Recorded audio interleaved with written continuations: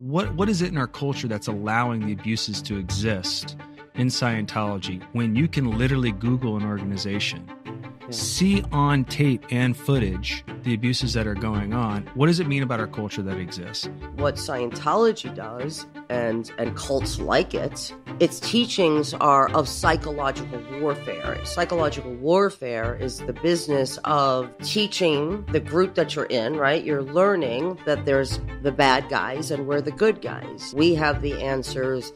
Everything we do that's dirty and awful is justified under this religious ideology, theology, whatever you want to call it, and that's how those things are justified. That's how I justified them anyway. We're the elite of the world,